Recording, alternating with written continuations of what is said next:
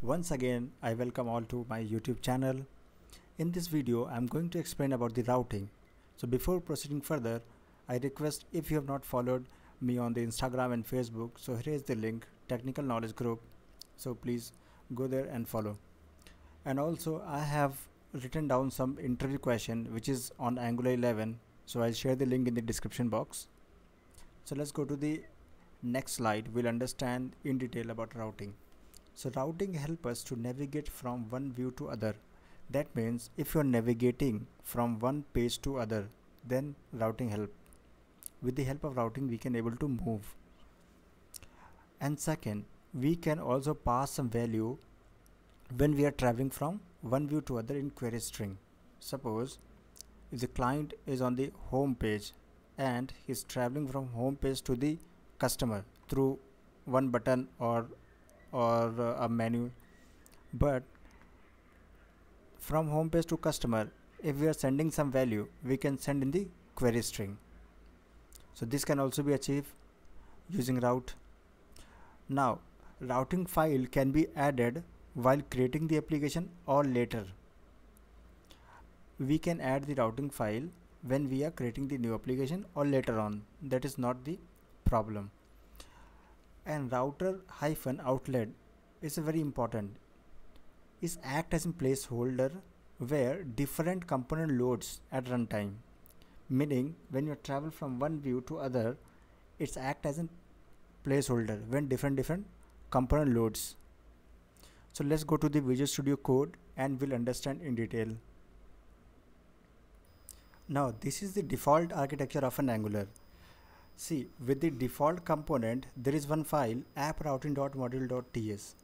So this file is responsible for creating all the routes for this module.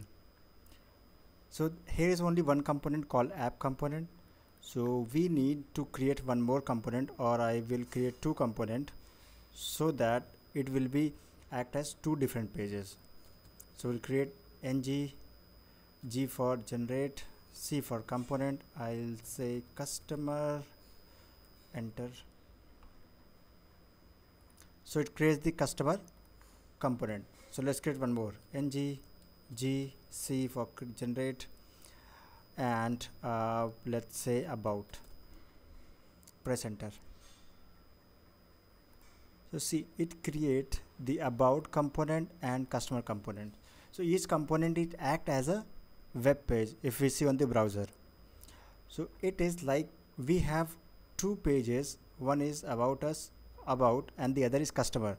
So I'll be creating route or two menu on the app component. If we click on customer, it will open the customer page. If we click on the about, it will open the about page. So let's go to the app.component.ts file.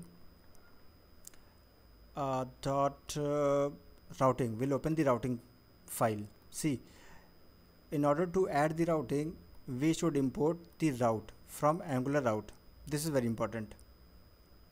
So inside this array, we will add a route, or we will add a menu. How many menu we would like to add? So here we have two, about and customer. So we'll add an object of a route. So syntax will be like,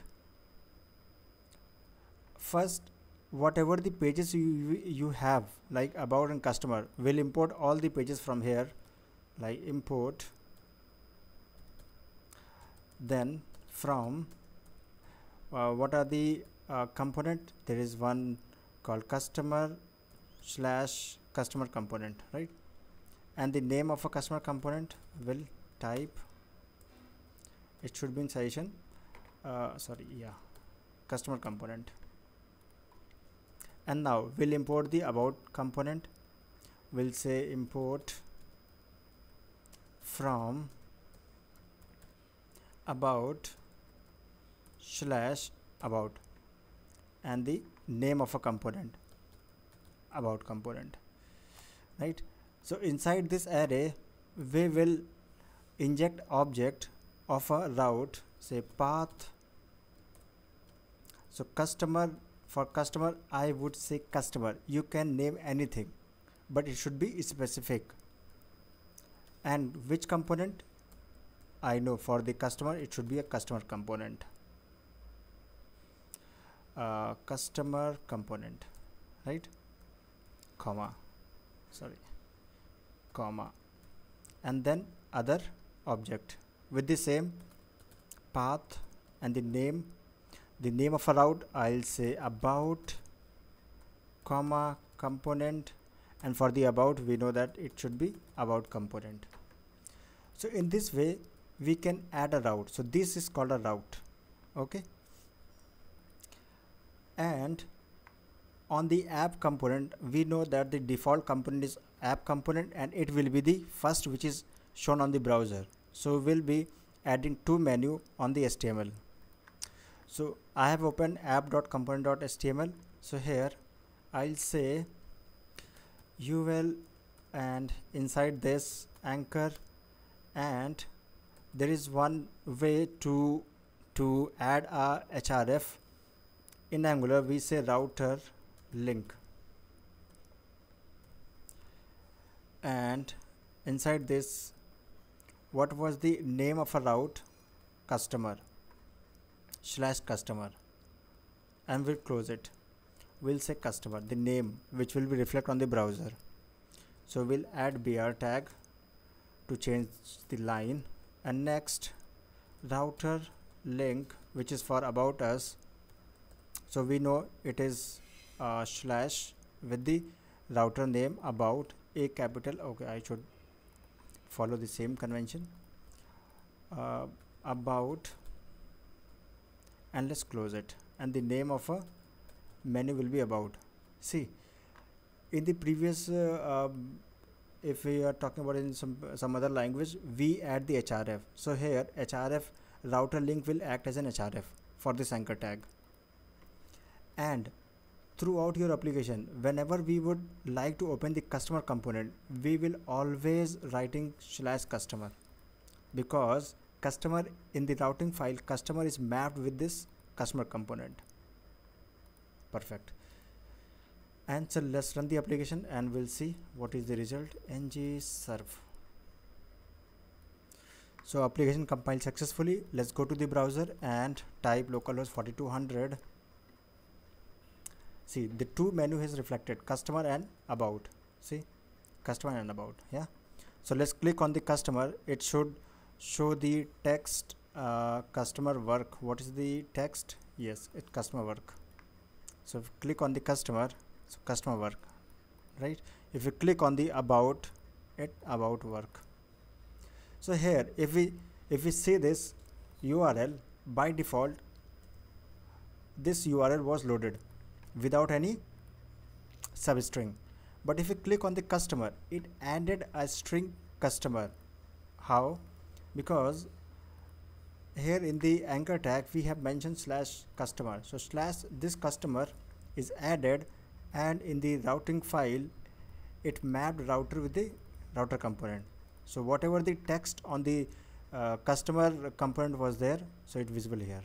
Same with about. If you click, so this part of a URL change, not the whole URL has been changed, only the part of URL is changed, which make the Angular single page application. Only this particular content is changed, not the whole component. Only this part is changed, right? So this make the Angular as single page application. Now one more very important concept. We have seen the router hyphen outlet. So what is the purpose of adding this? So let's remove it and we'll see what happened on the browser. It's bundling up and compiled successfully. See, I've opened the console. There is no error. So let's see. If you click on the customer, if you click on the about, there is no error. The part of URL is changed, but the component is not loaded. Whatever the text, whatever the HTML was attached with this particular route is not loaded, because the placeholder was removed. So it acts as a placeholder. So whatever the module will be, whatever the component will be loaded, it will load here. right? Now see, I reverted back and saved. It's working fine now, right? So in this way we can add a basic routing system and it work as it is. But there are more concept in routing, like here we have only one module, so we can create more module and we have more routing file. Then how the different routing file in different module work, we'll see in definitely in next video. And we'll also see how you can pass the data in a query string when you move from one page to other page. So we'll definitely see all this concept in next video. Thank you for watching this video. If you have any question, please mention the question in the comment section. I will be very happy to answer. If you are new to this channel, please subscribe this channel and share the link with your friends. Thank you so much.